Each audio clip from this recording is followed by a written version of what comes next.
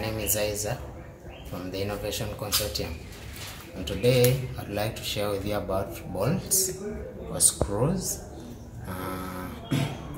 So bolts, basically I would like to share about the specification, the main specification of the bolts. The most common types of bolts we have on the market are the hexagonal bolts, the one you see here. So why hexagonal? Because the head is mainly hexagonal. So it's a hexagonal screw or a hexagonal bolt. So they are the most common types of bolts we use. How we specify the bolts? It's by the pitch and the diameter. The major diameter, which is this one here. If we are to measure, here we are seeing a 16. So this is M16, which is the major diameter, and the pitch, the distance between two corresponding threads. Here we are having, it is a 1.75. So the pitch is 1.75. So the main specification of a bolt, it's the major diameter and the pitch. So the rest in comes in as a by the way. So to talk about the few common types of bolts we use in our daily works, first of all, we have talked about the hexagonal bolt. So that is the first piece. The second one, it's a countersunk screw or bolt. As you can see the head. So basically the name is given to the bolt depending on the type of the head the bolt has. So this is the head. So the head is countersunk. That's why it's called a countersunk bolt or screw. We have an Allen cap screw or Allen cap bolt. That's because the head has an Allen cap. So once I have my Allen key, it can enter properly in the Allen cap. So that's why it's called an Allen cap bolt or screw. Third, we're having a row bolt. These ones are mainly used to anchor pieces in walls or in concrete. So they are called the row bolts.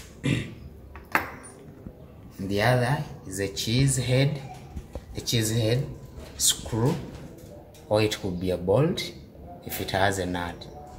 So that's because the head is a cheese head. That's why it's called a cheese head screw.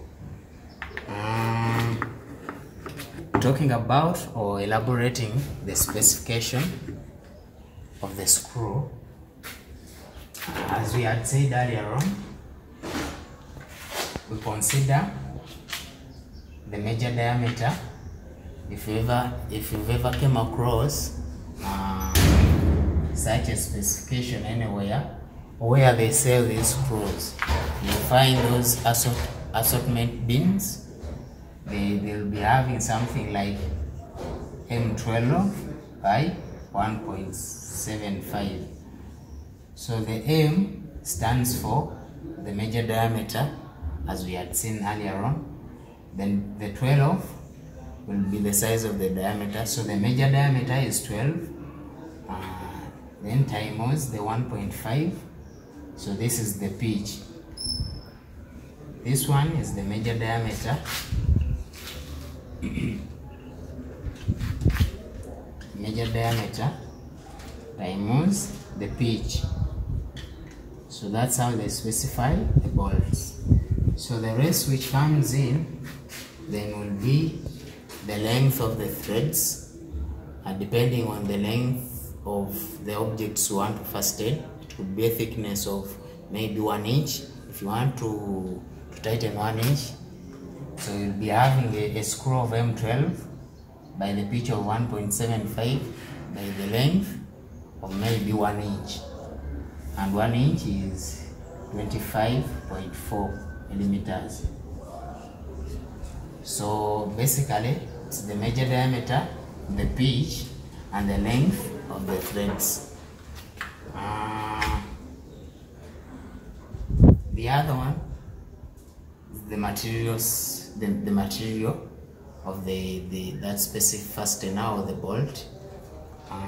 Bolts come in different types of materials depending on what you're fastening. It could be mild steel, it could be stainless steel, it could be copper, it could be aluminium. So depending on what you're fastening.